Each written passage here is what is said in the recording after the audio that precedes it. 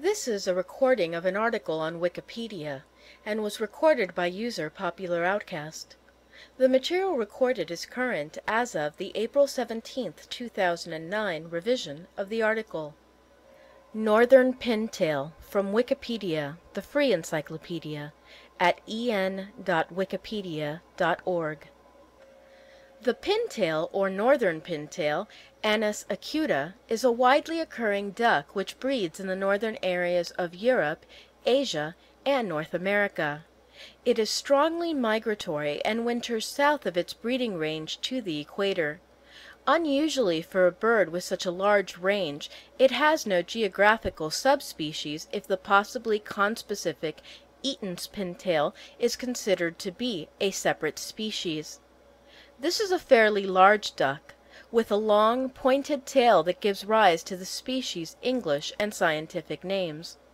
The male has a very distinctive brown, gray, and white appearance, whereas the female has mainly light brown plumage and a shorter tail.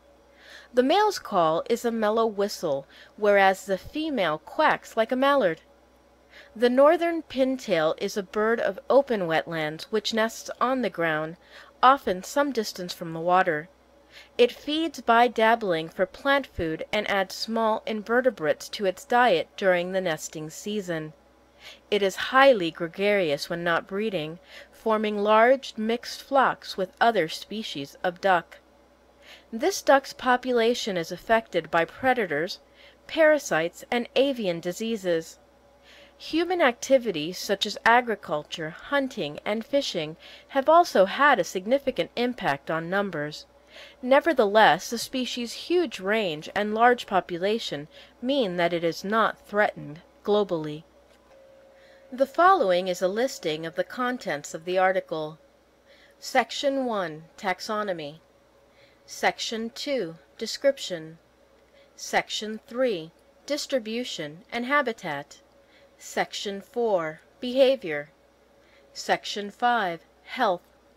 Section 6. Status. Section 7. References. Section 8. External links. Section 1. Taxonomy. This species was first described by Linnaeus in his Systema Naturae in 1758 as Anas acuta. The scientific name comes from two Latin words, anas meaning duck, and acuta, which comes from the verb acquere, which means sharpen. The species term, like the English name, refers to the pointed tail of the male. Within the large dabbling duck genus Anas, the northern pintail's closest relatives are other pintails, such as the yellow-billed pintail, A. georgica, and Eaton's pintail, A. eatoni. The pintails are sometimes separated in the genus Daphila, described by Stevens in 1824, an arrangement supported by morphological, molecular, and behavioral data. The famous British ornithologist Sir Peter Scott gave this name to his daughter, the artist Daphila Scott. Eaton's pintail has two subspecies, A. e. eatoni, the Kerguelen pintail of Kerguelen Islands, and A. e. dragowskii, the Crozet pintail of Crozet Islands, and was formerly considered conspecific with the Northern Hemisphere's northern pintail. Sexual dimorphism is much less marked in the southern pintails, with the male's breeding appearance being similar to the female plumage. Unusually for a species with such a large range, northern pintail has no geographical subspecies if Eaton's pintail is treated as a separate species. Section 2. Description. The northern pintail is a fairly large duck with a wingspan of 23.6 to 28.2 centimeters. The male is 59 to 76 centimeters in length and weighs 450 to 1,360 grams, and therefore is considerably larger than the female, which is 51 to 64 centimeters long and weighs 454 to 1,135 grams. The male in breeding plumage has a chocolate brown head and white breast with a white stripe extending up the side of the neck. Its upper parts and sides are gray, but elongated gray feathers with black central stripes are draped across the back from the shoulder area. The vent area is yellow, contrasting with the black underside of the tail, which has the central feathers elongated to as much as 10 centimeters. The bill is bluish, and the legs are blue-gray. An image accompanies this section of the article with caption, male. The adult female is mainly scalloped and mottled in light brown with a more uniformly gray-brown head, and its pointed tail is shorter than the male's. It is still easily identified by its shape, long neck, and long gray bill.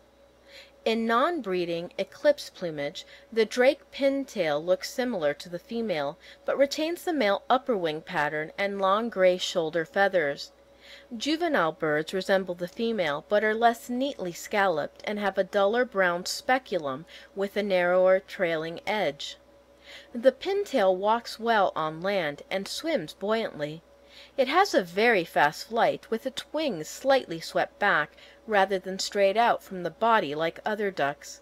In flight the male shows a black speculum bordered white at the rear and pale rufous at the front, whereas the female speculum is dark brown, bordered with white, narrowly at the front edge but very prominently at the rear, being visible at a distance of 1,600 meters. The male's call is a soft proop-proop whistle, similar to that of the common teal, whereas the female has a mallard-like descending quack and a low croak when flushed. An image accompanies this section of the article with the caption, Non-breeding males wintering in India. Section 3. Distribution and Habitat. This dabbling duck breeds across northern areas of Eurasia, south to about Poland and Mongolia, and in Canada, Alaska, and the Midwestern United States. It winters mainly south of its breeding range, reaching almost to the equator in Panama, northern sub-Saharan Africa, and tropical South Asia. Small numbers migrate to Pacific islands, particularly Hawaii, where a few hundred birds winter on the main islands in shallow wetlands and flooded agricultural habitats.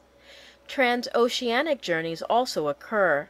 A bird that was caught and ringed in Labrador, Canada, was shot by a hunter in England 9 days later, and Japanese ringed birds have been recovered from 6 U.S. states east to Utah and Mississippi. In parts of the range, such as Great Britain and the northwestern United States, the pintail may be present all year. The northern pintail's breeding habitat is open, unwooded wetlands such as wet grassland, lakesides, or tundra. In winter it will utilize a wider range of open habitats, such as sheltered estuaries, brackish marshes, and coastal lagoons.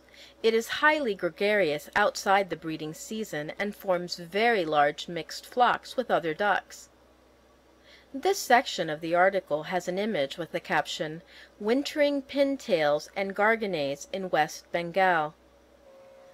Section 4. Behavior. Section 4.1. Breeding. Both sexes reach sexual maturity at 1 year of age. The male courts the female by swimming close to her with his head lowered and tail raised, continually whistling. If there is a group of males, they will chase the female in flight until only one drake is left. The female prepares for copulation, which takes place in the water, by lowering her body. The male then bobs his head up and down and mounts the female, taking the feathers on the back of her head in his mouth. After mating, he raises his head and back and whistles. Breeding takes place between April and June, with the nest being constructed on the ground and hidden amongst vegetation in a dry location, often some distance from the water. It is a shallow scrape on the ground lined with plant material and down. The female lays 7 to 9 cream-colored eggs at the rate of 1 per day. The eggs are 55 by 38 millimeters in size and weigh 45 grams, of which 7% is shell. If predators destroy the first clutch, the female can produce a replacement clutch as late as the end of July. The hen alone incubates the eggs for 22 to 24 days before they hatch. The precocial downy chicks are then led by the female to the nearest body of water, where they feed on dead insects on the water surface.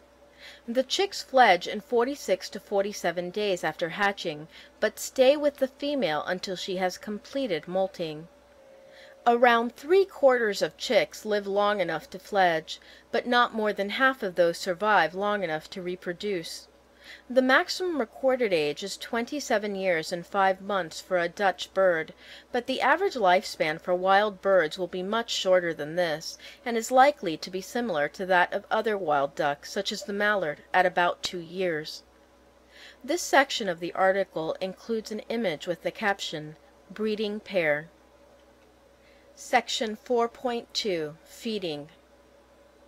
The pintail feeds by dabbling and upending in shallow water for plant food, mainly in the evening or at night, and therefore spends much of the day resting. Its long neck enables it to take food items from the bottom of water bodies up to 30 centimeters deep, which are beyond the reach of other dabbling ducks like the mallard. The winter diet is mainly plant material, including seeds and rhizomes of aquatic plants, but the pintail sometimes feeds on roots, grain, and other seeds in fields, though less frequently than other anas ducks. During the nesting season, the bird eats mainly invertebrate animals, including aquatic insects, mollusks, and crustaceans. This section of the article contains an image with the caption, "Upending to feed, male on right." Section 5. Health. Pintail nest and chicks are vulnerable to predation by mammals, such as foxes and badgers, and birds like gulls, crows, and magpies. The adults can take flight to escape terrestrial predators, but nesting females in particular may be surprised by large carnivores such as bobcats. Large birds of prey, such as northern goshawks, will take ducks from the ground, and some falcons, including the gerfalcon, have the speed and power to catch flying birds. It is susceptible to a range of parasites including Cryptosporidium, Giardia, tapeworms, blood parasites, and external feather lice, and is also affected by other avian diseases. It is often the dominant species in major mortality events from avian botulism and avian cholera, and can also contract avian influenza, the H5N1 strain of which is highly pathogenic and occasionally infects humans. The northern pintail is a popular species for game shooting because of its speed, agility, and excellent eating qualities, and is hunted across its range. Although one of the world's most numerous ducks, the combination of hunting and other factors has led to population declines, and local restrictions on hunting have been introduced at times to help conserve numbers. This species' preferred habitat of shallow water is naturally susceptible to problems such as drought or the encroachment of vegetation, but this duck's habitat might be increasingly threatened by climate change.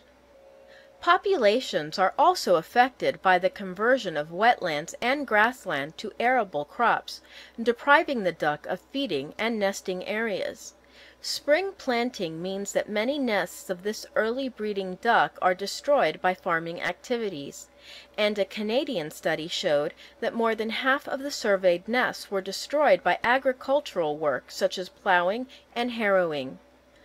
Hunting with lead shot, along with the use of lead sinkers in angling, has been identified as a major cause of lead poisoning in waterfowl, which often feed off the bottom of lakes and wetlands where the shot collects.